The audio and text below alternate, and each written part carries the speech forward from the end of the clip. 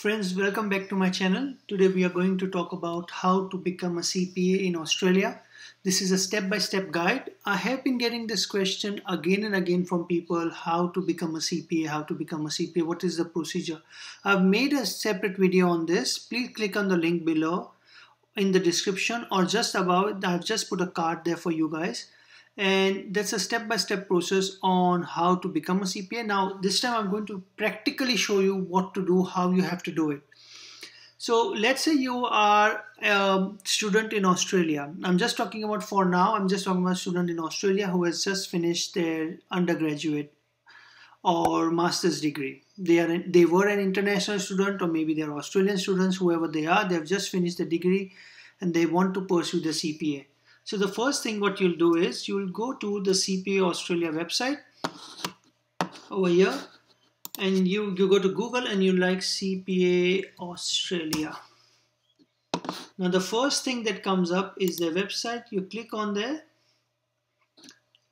and become a CPA. See this one, become a CPA. You go to become a CPA and either you click on how to apply or you just go to become a CPA.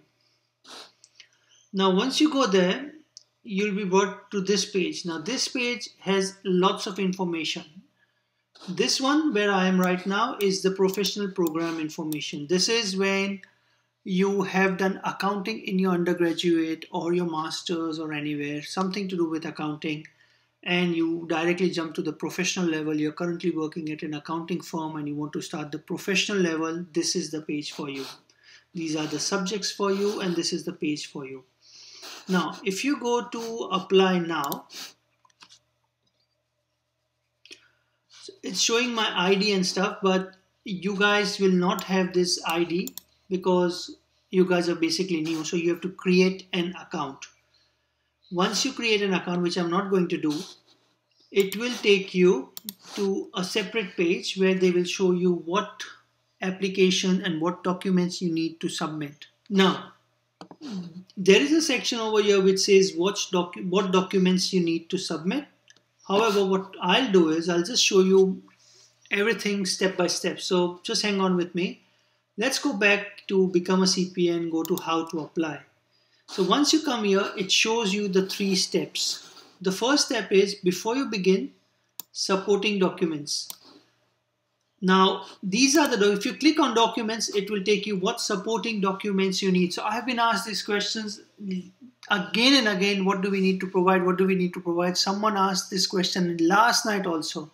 So this is your page. I'll link everything, give a link to everything in my blog. So I do write a blog on my own website now, where I will give a link to everything. Go and visit my blog. The description of the website and the blog will be underneath this video. Go to my blog, click on this link, and you will find all this information there. So how should I supply the documents? What documents do they need? We don't accept documents that are low quality, blah, blah, blah. All these questions. Now, basically, your supporting documents, there you go. As a part of your membership application, you will need to provide supporting documentation so you can verify information. You will be prompted to upload digital copies of your original documents. Now, what these documents basically are your transcripts, your degrees, your certificates. Let's say you already are an ACCA from India with all the ACCA qualifications that you have done. You have passed your ACCA, you've done your 5 years experience or whatever experience you need, and you have that ACCA tag underneath you. And now you are in Australia and you want to convert your ACCA into CPA Australia. The documents that you will need to provide will be basically all your letters and transcripts and certificates and everything from your ACCA that you have done. You need to provide them with as much information as you can. Now, if you are doing your bachelor's, I've just finished your bachelor's, and I just started the video with saying if you have just finished your bachelor's or your master's degree in Australia, what you need to do is you need to provide them with your master's and bachelor's transcript. So CPA Australia will go through your transcript. They'll see if you have done through an accredited university. They'll see if the courses are right. They'll see if your courses that you have done, they match the course requirement that they have. If everything is good, then you can start directly with the professional program. Now, let's suppose if you have done Masters in Arts and you want to start your CPA for some reason and you still have to provide your documentation to CPA Australia, Then CPA Australia will start you with the foundation exam instead of the main professional exam. Now to go to your foundation exam, what I would do is either I would go here and start looking for it where it is, or the easiest way that I probably usually do, I just go to Google and I write CPA foundation exam. First site that comes up is obviously CPA Australia foundation exam, and these are the subjects that you have to take. This is only when CPA says that the degrees and the courses that you have done in your past does not match with what they need you to do. If what they want you to do, you have already done it, then you directly start with the professional one, the other one. So remember this. Then, so you've made your account now. As I showed you, you go to apply now and you make your account. Once your account is ready, you have to submit them all the documentation. You have to pay some fee as well. So let's go to the fee section, because I know someone will ask me how much do I have to pay. So go to the fees section under the member services, fees, member services, and go to Australia. You can go to any other location as well. Let's see what other location brings up. So these are the fees for all the other locations and wherever in the world you are. So the following fees are applicable in locations other than Australia, Hong Kong, New Zealand. So basically, if you are in India, this will be your fee. This is other than Australia. Okay, so this will be, if you are in India, this is your fee page. This is how much you have to pay.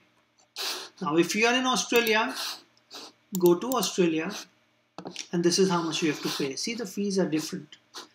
So let's see what's the first one.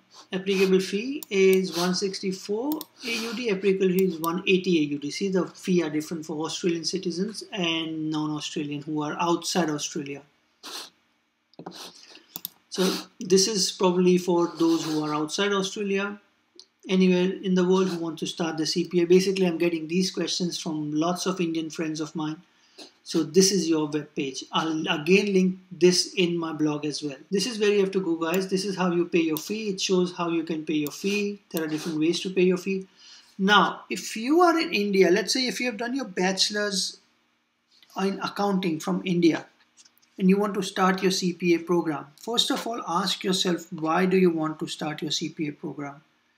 Because if you are in India, and there's a pretty good chance that if you want to leave India and come to Australia, then yes, you should start your CPA program. But if you don't want to leave India and if you're going to stay in India, then I would suggest doing something that is more focused and more worth in India, like CA or ACCA. They are stronger accounting bodies in India than CPA Australia. CPA Australia and CA Australia are CA ANZ, they call it. They are stronger accounting bodies in Australia. They might not be as strong in India. CA I know is strong, but CPA I don't think it's that strong. It's as well recognized in India. Let's put it that way. It's not as well recognized in India. People don't know much about it. So keep that in mind as well. So if you are in India, I would recommend you do something that is more focused in India, like CA or ACCA. But anyways, again, if you still want to do your CPA Australia while you're in India, but you want to still move out, what you do is, again, I would go to Google and I will write CPA Australia India. And this contact page comes up. Again, I'll link this in the description as well. This contact page comes up. There's an email there and there's an Indian phone number. +91 is your Indian code. I would call them and ask them first about all the documentations and all that stuff that they require, what they need from me as someone who has just finished his bachelor's degree. Or probably they'll say just go online, apply like everyone does and send us your documentations, and we'll look into your documentations and we'll look into your eligibility, and then we'll let you know if you can do your CPA program. So this is for Indians who are sitting in India and who want to do the CPA from India. There's their address as well. They are in New Delhi. If you just want to go and talk to them at their office, there you go. They've given everything, right? So step one, so this is the last time I'm saying again, step one is go to become a CPA, either go to how to apply. You'll see these 3 steps. Click here to see the documentation, what documents they need. click here to apply now. It will just take you directly to the apply now page. And if you have already applied and saved your application halfway through, you can resume your application from here. On the apply now page, if you are new, you have to set up your account and stuff. You have to set up your payment methods and all that stuff. And then from there, you can take it on from there. Then these are the fees. If you are outside Australia, these are your fees. So these are your application fee, your $164 you have to pay as an application fee. So this will be the first time when you apply to CPA Australia saying, I want to become a member, you have to give this. Now, associate, this associate is someone who has just started the CPA program. So what has happened is they've applied for the CPA program, they've sent their transcripts and everything, and CPA said, okay, your transcripts are good, we are taking you into a professional program. So that's when you become an associate. You have 6 years to finish the program. In the 6 years, if you keep failing or if you keep deferring your semesters and if you don't take your exams in those 6 years, then you have to contact CPA again and they will let you know how they will deal with you. But you have 6 years to finish the CPA program. Usually people finish in 3 years. They take one subject per semester. 6 subjects, they finish in 3 years. But overall, they've given you 6 years time to finish the CPA program. Once you finish this, once you take all your exam and you finish your CPA program, then you become a full member. Now, with the full member, the fees are different. I'm just looking for where the member fee is, CPA CFS. So this is the full member fee, $654. Now, there is a difference between associate member and a full member. Associate member is someone, as I just mentioned, who has just joined the program. Full member is when you finished all your 6 subjects. So when you passed all your subjects, then you become a full member of CPA Australia. You have a ceremony and they give you a big certificate in the ceremony. And this is your full member fee. Now again, this is the full member fee from people outside Australia. People inside Australia, they have a different full member fee. So if I go to CPA, member services and fees, and Australia, my fees are different than yours. So that's my fee, $720 a year. After this, you'll say, how much does one exam cost me? The answer to that is, if you come down to the CPA program, this is your early bird fee, which you paid before. The due date, there's a due date to pay the fee, and this is not the due date, basically the early bird. They give you an incentive to pay the fee earlier, as soon as you can. And this is your subject enrollment fee, which is your normal fee. There you go. And this is again outside Australia. So this is how much you have to pay per subject. If you fail, you have to pay the whole fee. There is no recheck or no retake, or there is no such thing as like CA Australia. What CA does is you can take the supplementary exam if you failed with like 5 marks or 6 marks. Some people I know, they failed their subject from 1 mark or 2 mark, but they have to retake the whole subject. So 6 months gone, they again had to start from scratch and pay this whole fee. If you're paying early bird, this one. If you're paying a bit later, this one. So remember that CPA is very strict on this. Now with the foundation exam, these are again your enrollment for foundations and the fees and stuff. So go through this page. I'll put a link in my blog. Go through this page and look at this page properly, and you'll understand what I'm talking about. Let's come to courses. How are you going to take those 6 subjects? Those 6 subjects, they are usually recommend that you take 1 subject per semester. Some people take 2 subjects per semester. Not recommended at all by CPA Australia because you are working and then you're studying at the same time. So not recommended at all. I did my last 2 subjects in 1 semester. CPA didn't recommend it. I still took it and I passed both of them. But I had to put too much effort, too much time into it. It's not that easy. And my wife was very supportive. She helped me a lot. And that's how I managed to finish the last 2 subjects in just 1 semester, and I passed my CPA. So now you know step by step on how you can apply, what the fees are, what the subjects are.